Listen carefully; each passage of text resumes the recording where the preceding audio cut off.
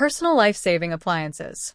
The International Life-Saving Appliance, LSA, Code sets out detailed technical requirements for life-saving appliances on ships, ensuring safety and protection for all on board.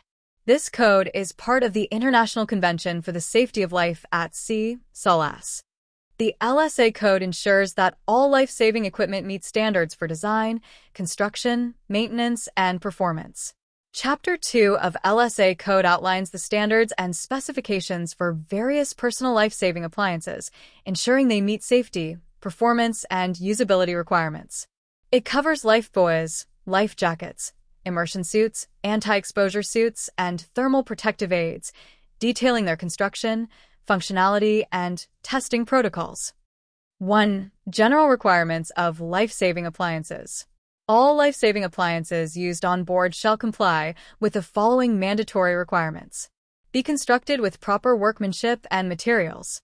Not be damaged in stowage throughout the air temperature range -30 degrees Celsius to +65 degrees Celsius. Operate throughout the seawater temperature range -1 degree Celsius to +30 degrees Celsius. Be rot-proof, corrosion-resistant, and not affected by seawater, oil, or fungal attack. Exposed to sunlight, be resistant to deterioration. Be of a highly visible color on all parts where this will assist detection. Be fitted with retroreflective material. Be clearly marked with approval information. Lifebuoys shall comply with the following. Outer diameter not more than 800 millimeters and an inner diameter of not less than 400 mm. Be constructed of inherently buoyant material. Be capable of supporting 14.5 kilograms of iron in fresh water for 24 hours. Have a mass of not less than 2.5 kilograms. Not sustain burning or continue melting in fire for a period of 2 seconds. Be constructed to withstand a drop into the water from the height of 30 meters. Life jackets shall comply with the following. An adult life jacket shall be so constructed that shall not sustain burning or continue melting after being totally enveloped in a fire for a period of 2 seconds. At least 75% of persons who are completely unfamiliar with a life jacket can correctly don it within a period of 1 minute without assistance. It is comfortable to wear. It allows the wearer to jump from a height of 4.5 m into the water without injury and without dislodging or damaging the life jacket. Shall have buoyancy, which is not reduced by more than 5% after 24 hours submersion in fresh water. Shall be fitted with a whistle firmly secured by a cord.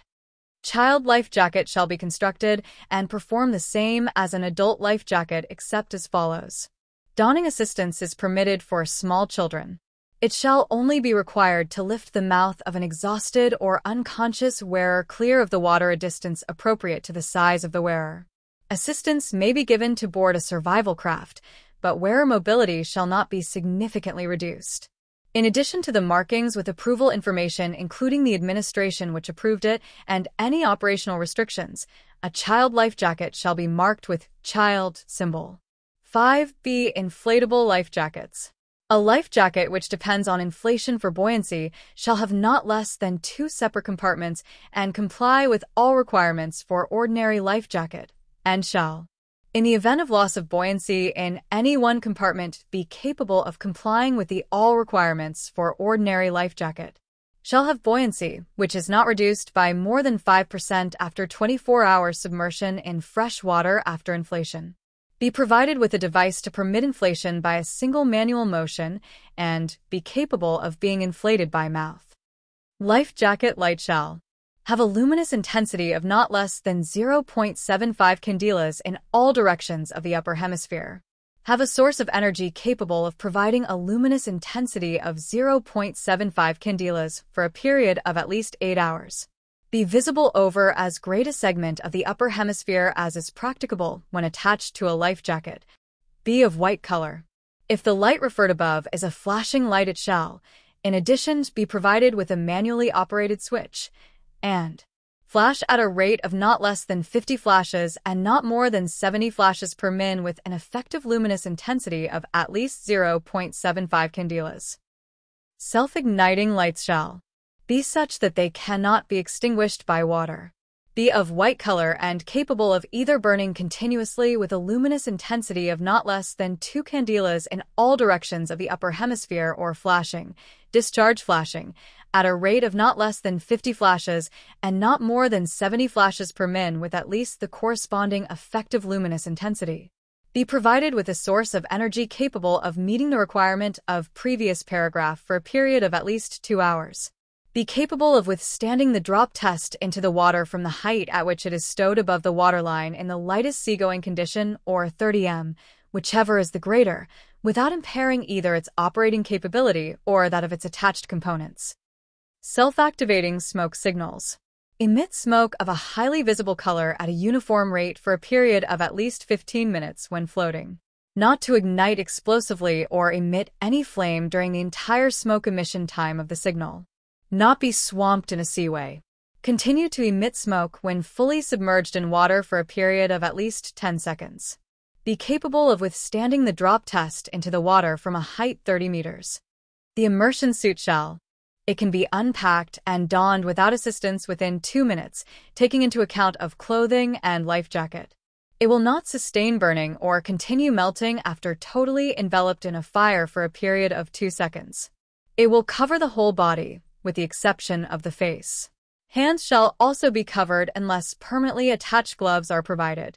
It is provided with arrangements to minimize free air in the legs.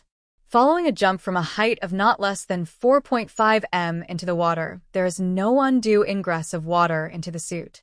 Immersion suits comply with the requirements of life jackets. An immersion suit which has buoyancy and is designed to be worn without a life jacket shall be fitted with a light and the whistle. The wearer can able to 1. Climb up and down a vertical ladder at least 5 meters in length. 2. Perform normal duties associated with abandonment. 3. Jump from a height of not less than 4.5 meters into the water without damaging or dislodging the immersion suit or being injured. 4. Swim a short distance through the water and board a survival craft. Anti-exposure suits.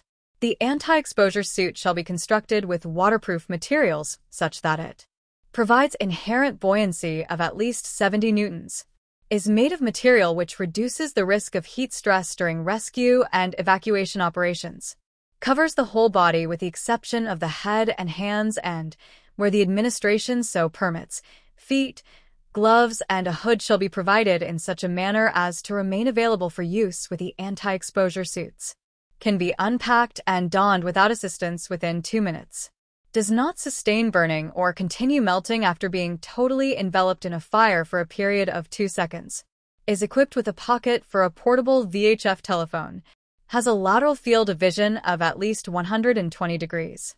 Anti-exposure suits are designed to protect the wearer from extreme environments, while immersion suits are designed to prevent hypothermia and death in cold water. Thermal protective aids.